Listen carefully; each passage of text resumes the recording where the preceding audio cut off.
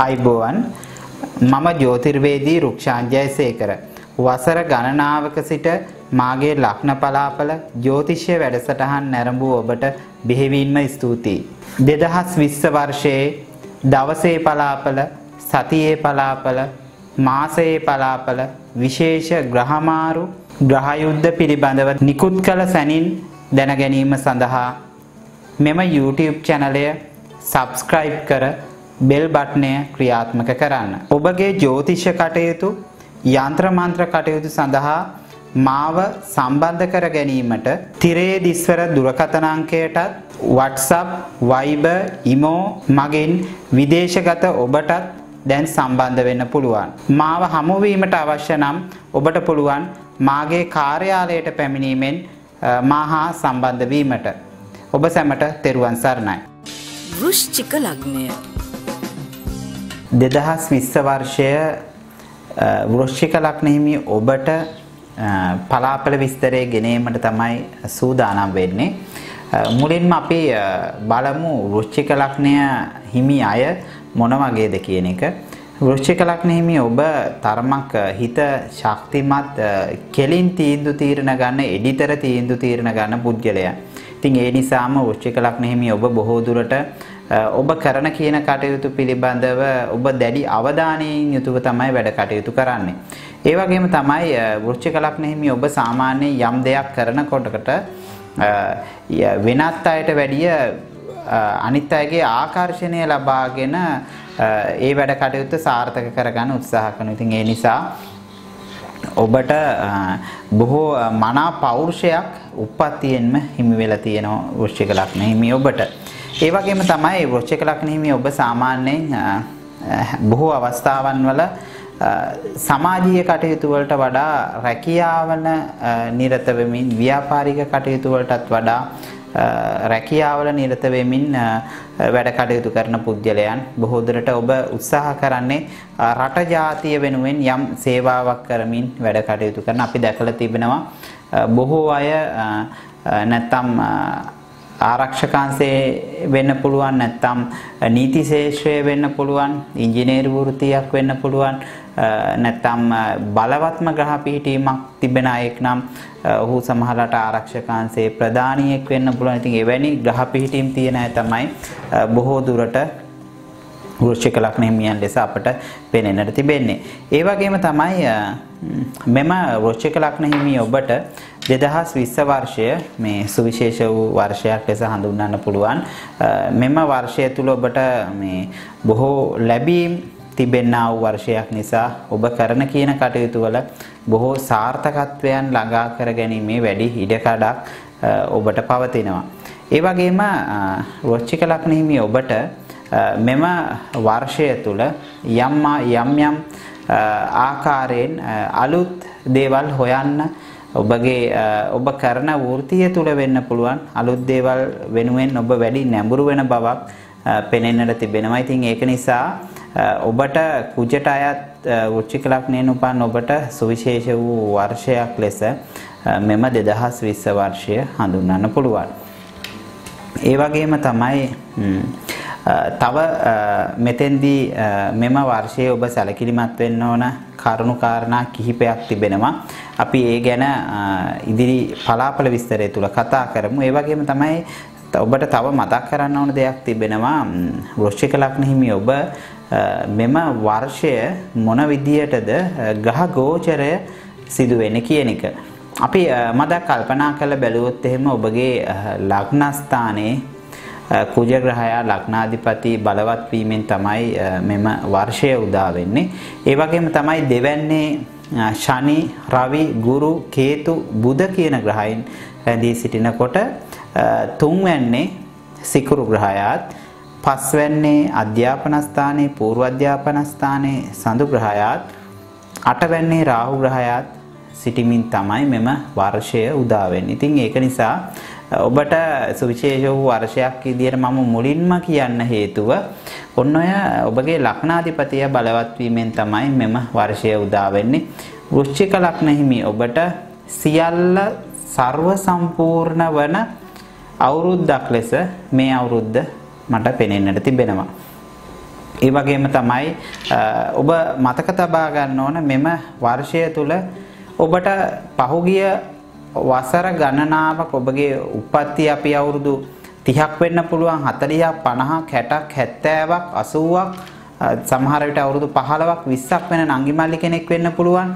ඉතින් ඒ සියලුම දෙනාට Tamanට මීට පෙර ලබා ගන්න බැරි වුණු බොහෝ දේවල් ලබා ගන්න පුළුවන් කාලයක් ලෙස මේ කාලය හඳුන්වන්න පුළුවන් වගේම පේන්න තියෙනවා.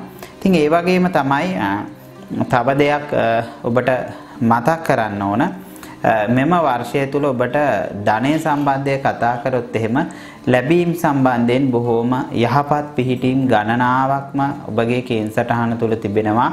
ගුරු ග්‍රහයා දෙවැන්නේ සිටීම බොහෝම බලවත් පිහිටීමක්.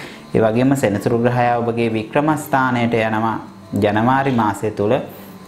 ඉතින් එයත් බොහොම බලවත් පිහිටීමක් ලෙස හඳුන්වන්න පුළුවන්. ඔබගේ ආදායම් මාර්ග වැඩි දියුණු කරගන්න පුළුවන්. මතක තබා ගන්න සෙනසුරු දෙවැන්නේ ඉඳලා තුන්වැන්නට යන්නේ. සෙනසුරු තුන්වැන්නට බොහොම සුබ ගෙන දෙන ස්ථානයක් ලෙස පෙර ඍෂිවරුන් හඳුන්වා දීලා තියෙනවා. ඉතින් ඒක නිසා මම බොහොම වගකීමෙන් කියන්නේ ඔබට මෙම වෘශ්චික ලග්නයේ ඔබට තුන්වැන්න බොහොම සුබයි මෙම සෙනසුරුගේ පිහිටීම. ඉතින් ඒකින්ද ඔබට මෙම වර්ෂය තුල ධනය ලැබීම සම්බන්ධව අලුත් ආදායම් විවිධ අංශවල ආදායම් මාර්ග දියුණු වෙන බවක් පෙනෙන්නට තිබෙනවා. වැඩි වෙන බවක් පෙනෙන්නට තිබෙනවා. ඉතින් ඒ වගේම තමයි ඒ වගේම ඔබ තරමක් සැලකිලිමත් වෙන්න ඕනේ මේ පළවෙනි ජනවාරි මාසය තුල පළවෙනි දින කිහිපය තුල ඔබ සැලකිලිමත්ව කටයුතු කරන්න. මොකද සෙනසුරු ග්‍රහයාගේ වසර ගණනාවක් එක රාශියක ඉඳලා වසර 30කට වතාවක් තමයි මෙම රාශි ගමන සිදු වෙන්නේ. ඉතින් මේ මෙම රාශි ගමන සුවිශේෂ වූ ග්‍රහ මාරුවක් ලෙස අපට හඳුන්වන්න පුළුවන්. අධ්‍යාපනය සම්බන්ධව ගත් කල මෙම වර්ෂය තුල ඔබට අධ්‍යාපන කටයුතු සාර්ථකයෙන් පත් කරගන්න පුළුවන් වගේම ඔබ යම් අධ්‍යාපන කටයුත්තක් මගින් අතර කළ තිබුණා නම් එම කටයුත්ත පවා අවසන් කර ගැනීමේ වැඩි ඉඩකඩකටත් වඩා අවසන් කර ගැනීමේ හැකියාවක් තිබෙන කාල සීමාවක්. ඒ වගේම තමයි ඔබට යම් සෙනසුරු දෝෂ තත්වයන් පසුගිය වර්ෂ කිහිපය තුළ පැවතුණා නම් එම දෝෂ තත්වයන් පවා සාර්ථකත්වයට පත්වෙන කරුණු කාරණා වලට පෙරලා ගන්න පුළුවන්. ඒ වගේම තමයි ඔබට ඉගෙනීමේ කටයුතු සම්බන්ධයෙන් උසස් අධ්‍යාපනය වෙන්න පුළුවන්. ඔබගේ සාමාන්‍ය අධ්‍යාපනය වෙන්න පුළුවන්. නැත්නම් විශ්වවිද්‍යාල අධ්‍යාපනය වෙන්න පුළුවන්. මෙම සියලුම අංශවල අධ්‍යාපන කටයුතු අතිශය සුබදායක වෙන වර්ෂයක් ලෙස ඉදිරි කාල සීමාව හඳුන්වන්න පුළුවන්. රැකියා කටයුතු සම්බන්ධයෙන් මෙම වර්ෂය ගැන කතා කරොත් එහෙම ඔබට විවිධ ප්‍රශ්න තිබුණා නම් පසුගිය වර්ෂ කිහිපය තුළ මෙම කාල සීමාව එම ප්‍රශ්න निराකරණය කරගනිමින් වැඩ කටයුතු කරන්න බොහොම සුබයි.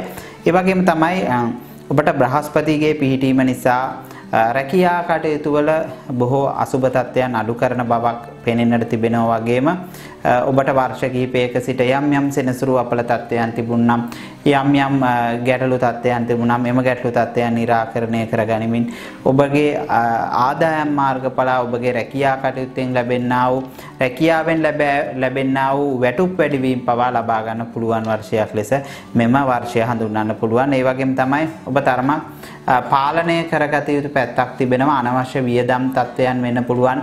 සමහර විට ඔබගේ රැකියාව තුළ ඔබ නොසිතූ ලෙස ඔබට හිතෙන්න පුළුවන් මෙම රැකියාව දැන් කරා ඇති මම වෙන රැකියාවට මාරු වෙන්න මම මෙම රැකියාවෙන් අයින් වෙලා වෙන රැකියාවක් වෙනවා කියලා කවදාවත් ඒ වැඩේ කරන්න යන්න එපා.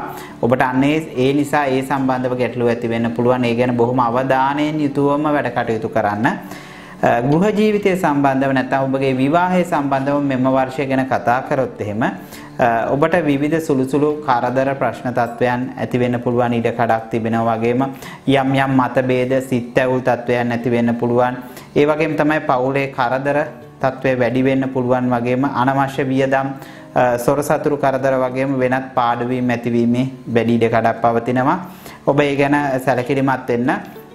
ඔබට තව දෙයක් මෙතෙන්දි මතක් කරන්න ඕන ඔබ විවාහ නොවී සිටිය අයෙක් නම් විවාහය සම්බන්ධ යම් බලාපොරොත්තුවක් තබාගෙන සිටිය අයෙක් නම් මෙම බලාපොරොත්තු සාක්ෂාත් කරගන්න සඵල කරගන්න බොහොම හොඳ කාල සීමාවක් ඔබගේ විවාහය සම්බන්ධව යම් සමහරවිට දෙන්න ඔබ දෙපළ ස්වාමියා බිරිඳ නැත්නම් දරුවන් සම්බන්ධ වෙන් වෙලා තිබුණා නම් එම වෙන්වීම නැවත එකතු වීමට බොහොම සුබඵල දෙන කාල සීමාවක් ලෙස මෙම කාල සීමාව හඳුන්වන්න පුළුවන් මෙම වර්ෂය හඳුන්වන්න පුළුවන් ඒ නිසා ඔබට ඔබගේ කැඩී බිඳී ගිය නැති වී ගිය සියලු දේ ලැබෙන වර්ෂයක් ලෙස වෘශ්චික ලග්න හිමිය ඔබට හඳුන්වන්න පුළුවන් ඔබගේ ගෘහ ජීවිතය සහ ඔබගේ රැකියාව සම්බන්ධව ගත්කම ඒ වගේම තමයි ඔබ තවත් සැලකිලිමත් වෙන්න ඕන කාරණාවක් විදේශවල සිටින අයෙක් නම් බොහෝ දුරට මාත් එක්ක බොහෝ අය කතා කරනවා ඉතාලි වල කුවේට් වල වෙන්න පුළුවන් නැත්නම් සිංගප්පූරුවේ ඊශ්‍රායල් UK US කැනඩා වගේ රටවල් වල